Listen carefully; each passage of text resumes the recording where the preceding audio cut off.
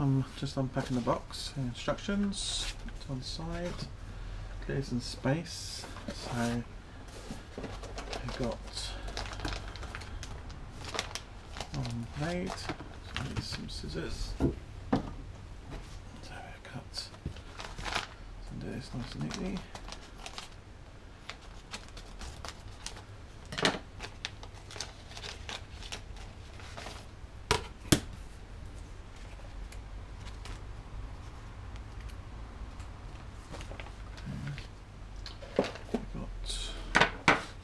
Parts. So top plate, bottom plate, so I'll take the line over that way, and then I'll see on here you've got your plus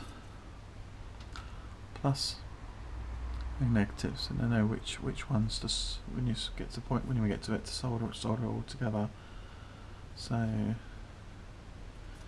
nice and easy that looks like, and I suppose that will fit in some sort of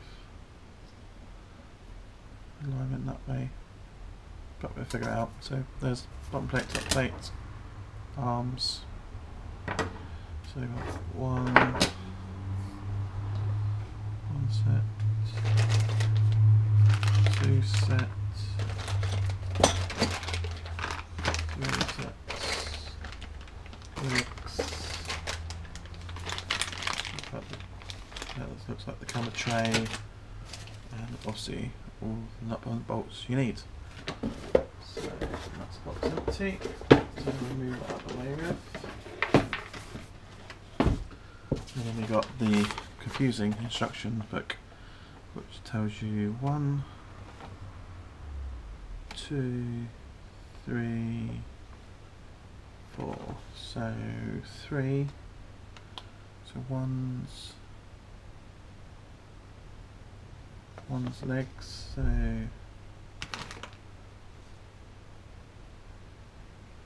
it doesn't tell you on the instructions because these are numbered. You've got 5, legs are all 1, 4, which is that's the legs, or 1's the arms, that's the tray, and it doesn't really sort of tell you on here which ones go where or how, so it's literally playing by the ear.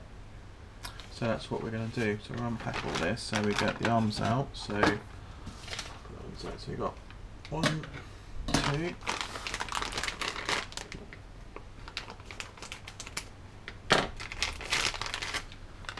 3, 4. Get rid of the rubbish. Clear up. There we go. 5, 6. So they're the arms. And then we got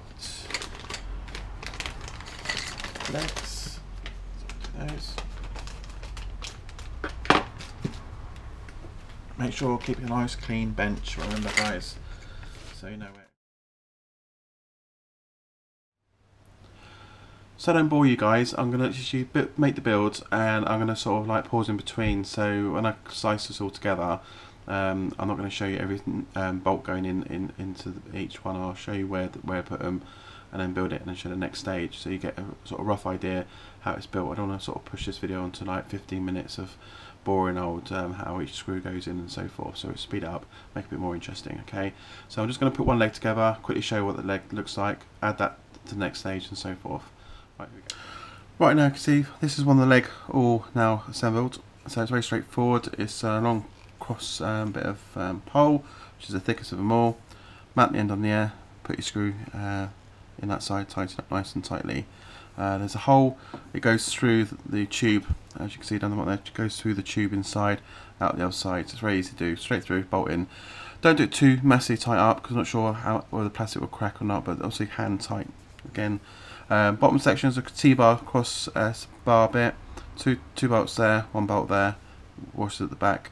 They sink in nicely into the plastic, so you don't have to have a spanner or anything at the other side. Very straightforward, hold on and screw in. Make sure this is quite level either side, straightforward, and then obviously these just literally put on nice and straightforward. So that's the first leg done, so I'm just going to do a second leg and then we'll look at doing the chassis. As you see now, both legs are done, so nice and easy done. So again, make sure they are level with each other, because by the time you get them up on the chassis and you stand them up, they're not actually going to be balanced right. So they will stand like that, so we're not balanced right on that side. So make sure they're equally apart with each other, nice and tight. There's both the legs. So we'll now move on to building the chassis, get the chassis together. So we've got 1, 2, 3, 4, 5, 6 arms to put on. So I'm just going to go ahead and screw them on, and I can show you afterwards what they look like on the first plate bit. Okay, there we go. We've now got all 6 arms on, and as you can see, I've gone a bit further actually. I thought I'll put I've got the base plate out. It does tell you instructions to put legs on first, then put these arms on, and I thought it was easier because you're juggling about, it'd probably easier actually to do the arms first. So get the bottom plate. Plate only goes one way around, because no matter which way you put it, I think they're both, yeah. So on the bottom plate, make sure that you've got the plus and negatives facing upwards, okay? Because also you're going to need them to solder on your ECs when it comes to it, okay? So plate placing upwards. I would screw these on. These take 2 screws each from just underneath. Take there, two screws to each leg, okay, and then screw them nice and tightly. They go to the end ones, so as you can see there, goes on the end there, same as outside, and on the end there as well, you can see. And what I've done is I've gone screw those all on. There's no right or wrong way of doing these legs. Straight on, screw them all down. So make sure that they're sort of got a gap between. There you guys can actually see this. Make sure there's a gap between these here, okay. Otherwise, if you've got them, otherwise you'll have them upside down, because the top plate, as you can see, fits into the grooves nicely like so, okay. So they don't fit into the grooves, it means you've got them up the wrong way. So nice and easy. And then what I went ahead and done is I put in the long rod bars here. So these are separate. They're sort of like got plastic bits in between. You just push them into the little loop. Screw them down with 2 bolts each. So 2, 4, 6, 8 bolts hold that in, and then slide the rods in. Okay, so obviously even out.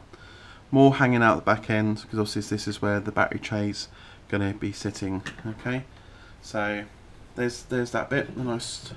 So far we're almost there. So now I'm going to speed ahead now, and I'm actually going to put the legs on this, and then we'll do the top plate. Alright, so we'll screw the legs on next.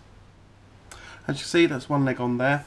What I would advise to do when you're doing this is put the 2 diagonal screws in first, straight through onto here, which I'll do on this side here. I'll just find out you end up juggling with trying to get it on, holding it up and getting it on. So put one in there, like so. One in the opposite side over here. Quite fiddly screws, so I'll get yourself sort of a magnetic type tool so you can hold it in there. Screw them right way through so they come out the bottom and dangle out the bottom bit. They're quite tight fitting, but they won't actually cross thread. So nice and easy, just straight in there. So then they hang out the bottom, and as you've got that leg on there, it holds it up nice and easy. Then you can just literally put the leg up, screw the other side, and match the holes up. Makes it much more easier to do. That's what I find anyway, but you probably have your own way of doing this, so whatever's easy for you to get this on. So just get this last bit on. So that's the, I only put 2 screws in there because I'm going to speed this up so you're not getting bored. So it's 2 screws on, I'll put the other 2 screws in a sec. So 4 screws for each leg, holds them onto place, and there we have it so far. Quadcopter, or hexacopter as we call it, almost put together. Right, legs are on, so I'm just giving you a quick tour around. So that's what legs look like, and that's what it looks like from the top bit. So we're looking down. So take your other plate, it has the S550 marking upwards, so make sure that's facing upwards, up towards you, and then place that in that side bit there. So obviously that's got to be facing that way out, which goes in line with the poles underneath. So the poles run that way underneath, so face it that way outwards. And as you can see, they actually fit into their grooves nice and easy. It's a little tight fit, but it fits in there nicely. This build time should take about 15-20 minutes. This is the second time I've actually built this, because when I did the first lot of videos, it was long-winded and it was taking over like 45 minutes just to go through everything. So I thought I'd brief it all down, so I've stripped it down and done it in stages, so make it much more easy and quicker for you. These hold by 3 screws, each one on the plate, and that's top plate done. So I'm going to go ahead and do that. Last 2 bolts to go in now, so, and that's all the legs done. So 1, 2. It's quite arm aching actually. I should be standing up doing this, but I keep knocking the camera. Sorry about that, guys. But yeah, so this should take about 15-20 minutes. It's very straightforward, very easy to go through, and the instructions are pretty good. But you could probably, without instructions, you can build this anyway. It's very straightforward. The legs are easy, the underneath's easy, the plate putting on is quite easy. The only confusing bit is the instruction doesn't tell you is which way the plates go up. So it's very common sense that plus and negatives facing upwards, because that's the way you're going to actually soldering on your ECEs and all the other gubbins as well. And obviously the S550 logo will obviously be at the top. I can't see it being underneath, it'd be a bit stupid.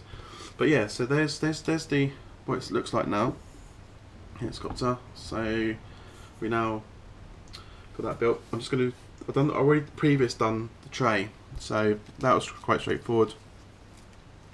I have put this battery thing the wrong way around, so I'll do it a bit later. But yeah, it's just 4 screws on a plate like that, and then this actually then slides around the back here. I don't know if you guys can see that. I've got very little room on my bench. So literally, oh, the screen's in the way now. You can actually see that, but that's just actually slides straight on to there, and that's where the battery tray is going to go. Oh no, I've got the wrong way around. I actually put it that way around. So I'll try again. So battery tray, got to have these hanging out a bit longer, but they will actually slide onto there, onto the rod itself. So I'll just quickly go ahead and do that. Right, there you have it. That's the battery tray, all done on the quadcopter. You can see that all right. There's a battery tray on there. Underneath you, the tray itself. There we go. That's the battery tray done. So that's where you have it now. So that's the Hexacopter frame. Make sure you've got a nice decent tool for the job. That is a tiny little hex on the end there, which actually fits every single bolt on there for you. So one of those job you need for this build here. Okay, what I've had come in a bit later today, which I'm going to do on another build for you guys, is I've got the landing gear on here doesn't fold away. It stays down all the time. So I wanted to have a landing gear where it will fold up, and I've actually ordered that, and it's actually arrived. So I'll just quickly show the unboxing of that. Right, this is the landing gear. I'm going to do a price list of everything we've got so far, the cost of the main chassis itself, and all the other bits so far. So this is the landing gear. You won't need that. So if you've got the S550 chassis, which I've got here, you don't need this plate and gubbins. That's for the other type chassis. So that's the adapter for it. So you won't need that. So that's the. I won't get it all out of the box, but as you can see, it's the. I'll show you the. Oh, there you go. You can see that that's the automatic fold away legs, which we'll install once I've got the other bits on there. So it's got the box, the controller box there as well, and all the other bits and pieces. So we'll fit them on there another time. Because I thought what I'll do is I'll get the whole build done, and the very last thing we'll change the bottom bits once we get the electronics in the top, and we'll worry about that afterwards. But I also brought one of these. What, get a blue one, nice sparky blue. That's going to hold your GPS. So once I get my flight controller, GPS will sit on there, and then that will be bolted to your top on that side there. You can see it. So that'll bolt on the top there, and it does fold down, so you'd unscrew that, the bottom there folds down for packing away, and then when you get it out, put it back on there, back again. Nice and easy. These come in multiple colours, very simple, very lightweight, and it's quite a nice build. There's nice build quality to it as well. That's nice sparky blue. If we've got black, we'll get blue.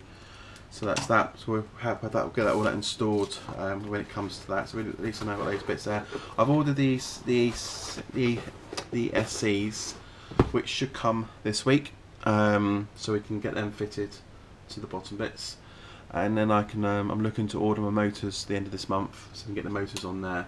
Then we can solder all this together, and then hopefully in November, mid-November, I'll order the flight controller.